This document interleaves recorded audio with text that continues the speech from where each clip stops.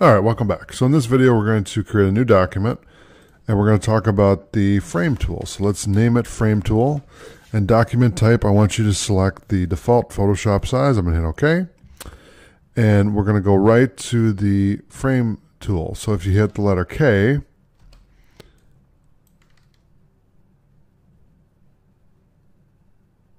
and you have two options here. You can do it like a rectangle or a circle. So if I do that, nice. Okay. So really this is just used to, frame objects and whatever else you want to frame. So if I hit Control S to save, I'm going to give this the number 606 before, hit OK, and enter again. And that's the frame tool. So thanks for watching. I'll see you in the next video.